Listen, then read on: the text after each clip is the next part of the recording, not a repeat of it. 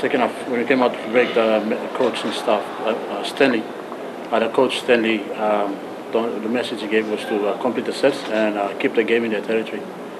And I think keeping the game in their territory, that's what worked for us. So that's where we got that. I'm sure there's been talks for future games for our resident side, and I'm hoping we could have a few more rep games in the future and to in a way help our resident boys, and especially rewarding them in the back end of the season. So I hope we have a couple of games like this in the future.